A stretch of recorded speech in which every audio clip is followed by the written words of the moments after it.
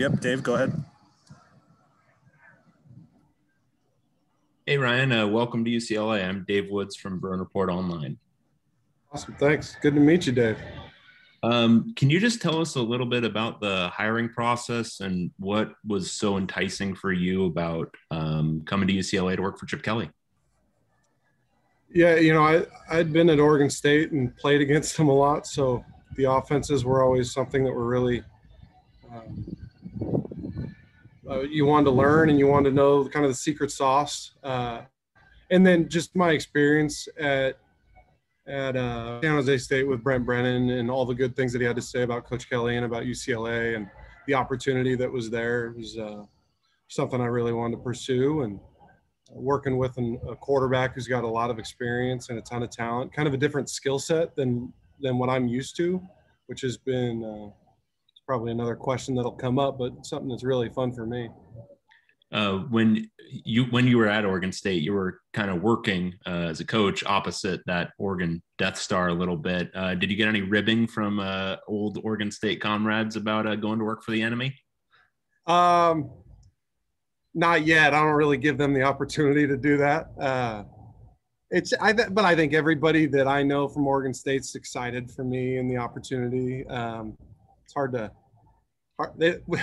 we don't really have much that we can say about the games that we played against Coach Kelly's teams. We didn't win. So we won my last year there in 2007, but that was it. What's the connection been like with Dorian so far? Obviously, you've only had a few weeks of spring and then a little bit in March. But what's the connection been like so far? It's been great. Dorian's base of football knowledge is really, really good. I think Coach Bible and Coach Kelly did an awesome job with him. Just he knows a lot. He's bright. He sees stuff. His vision is really good. But the guy I was going to say the kid. He's not a kid. He's maturing. He's a young man. He really wants to learn. He wants to know the bad. He doesn't just want to be told what he's doing right. And we've had an awesome experience so far. I'm not naive enough to think that it's just always going to be like that. Like there's no real bullets flying yet. Stuff's going to get real here in the fall. But he takes the good and the bad, and we've got a good relationship.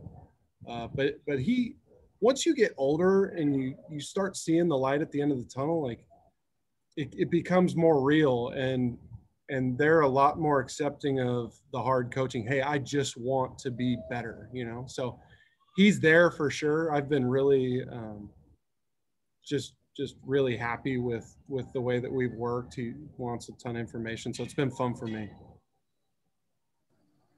Cool. Thanks, Coach. Absolutely. Tony, go ahead. Hey, Coach. Tony Siracusa from Last Word on College Football. How much work did you do? How much work did you put in getting to know the quarterbacks that you were going to be working with before camp started? We had a lot of walkthroughs. There was a lot of walkthrough time. We weren't using a ball, but so we had a lot of experience. There was a lot of learning opportunities during that time.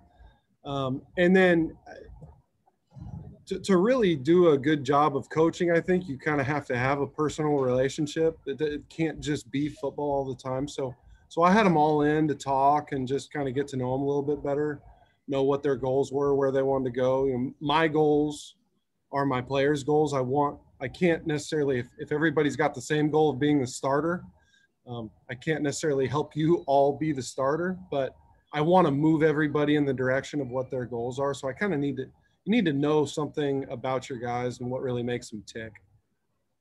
And now that you've been through more than half of your first spring camp here, what's your assessment of the quarterback play that you've seen? What are your takeaways so far? The general question that you always get, and I hate when I would ask coaches, how was practice today? And they say, oh, some good, some bad. But there's some good, some bad. There's a ton of awesome learning opportunities. There's some stuff out there, especially with Dorian, as it relates to Dorian, that, hey, dude, I've never had that athletic ability. I've never been around anybody like that. So nice play, but I can't coach that stuff. I'm trying to coach the decision-making, when we call the right play against the right coverage, let's make sure that we're doing this thing exactly right, putting this team, this offense in the best situation possible to move the ball down the field and score points. It's been good, and it's gotten better. We talk a lot about that. It doesn't necessarily matter, what happened previously. Where you are is where you are. What are you going to do about it going forward?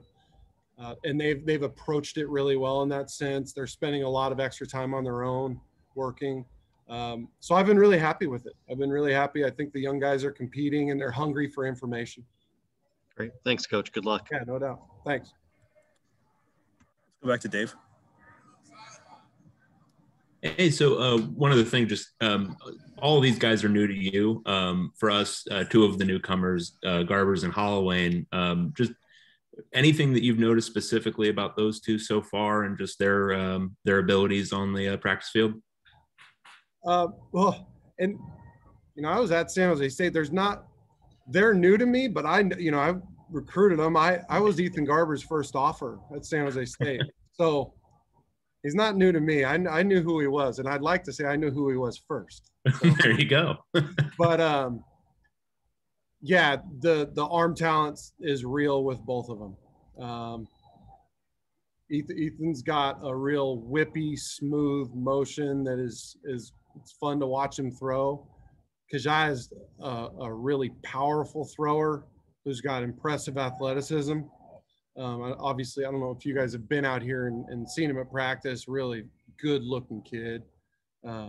So they've both done a nice job. Obviously, we're giving them everything in the offense. So at times it's a little overwhelming, but their drive to learn it and get extra work has been there, which I like.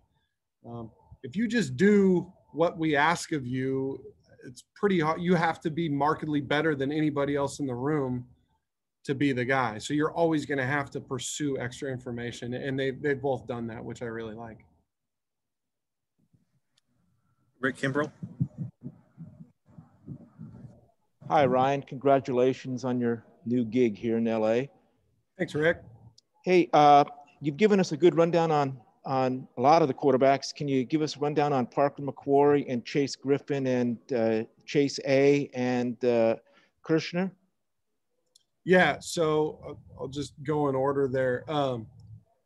Chase Griffin is one of the guys when I came in and watched all the film, obviously he played a lot. And Chase did a nice job of moving the offense down the field. He's really football smart, really, really smart school. So I don't get my words twisted there, but he's done a good job. And he knows, I use the term drive the bus. You don't necessarily got to drive a sports car, but you got to get all the kids to school. And he does a good job of operating the offense. Parker has maybe grown the most out of everybody just in the understanding of the offense. He came in a COVID year with, meeting times were funky with just the way that the COVID restrictions were. And he has learned a lot. I've been really happy with him. Chase Artopius is sneaky athletic. He's one of, outside of Dorian, he might be the most athletic guy in the room. Really, really bright, wants to be a coach when he grows up. He's sharp and he's got a good arm. He does a really nice job running our offense. He's gotten a lot of really good reps this year. And then Blake Kirshner's done a good job working on some stuff, just getting him stronger and more physically developed. He missed a little bit of time in the walkthrough period, but he's doing a good job. He comes in every morning, has good questions for me. So I've really liked working with him too. Thanks a lot and good luck to you. Thanks, Rick. Any other questions for Coach Gundy? Steve said you guys are going to be a lot tougher than this. Yeah, James, go ahead. Hey, Coach, how are you doing? Good. How are you, James? Doing well. Welcome to LA, first and foremost. What is your relationship like with Coach Kelly? How did you guys first meet? What is the relationship there, and how did you guys kind of get to the point where you are now as, on the same coaching staff? Yeah, I talked a little bit about it earlier, but I had a lot of run-ins with him when we were at Oregon State. so obviously knew who he was really well. And then I had worked these camps. I'd worked UCLA's camp when I was at San Jose State, so had some interaction with him there. Had a lot of interaction with Coach Bible during that time and worked with him.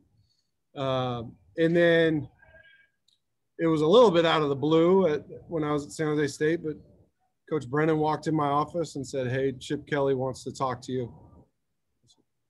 Okay, that's great. I'd like to talk to him too.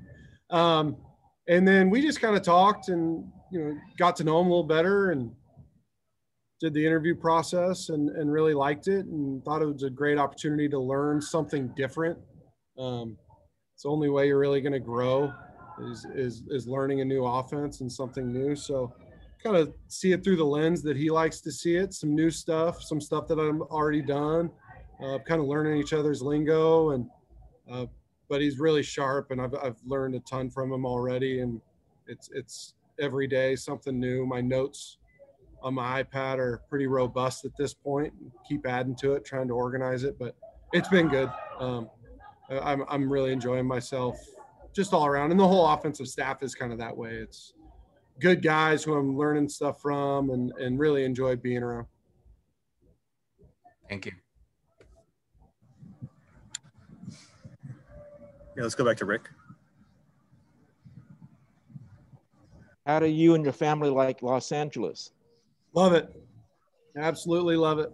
My wife's from the city where they filmed The Goonies. So it's a town of about 8,000 people. And then she went to college at Oregon State, which is 50 or 60,000. Then we moved to Lincoln, Nebraska, which is 250. And then we moved to San Jose, which is 1 million. So when I told her we're moving to LA, I was like, Hillary, this is about as big as it's going to get. I don't think there's a good football team in Tokyo, and Rutgers is kind of outside of New York City. Mexico City's not very good at football. So, but we are really enjoying it. I've got a 2-year-old who loves going to the beach and playing in the sand, and we're having a blast. It's really fun. Outstanding. Yeah.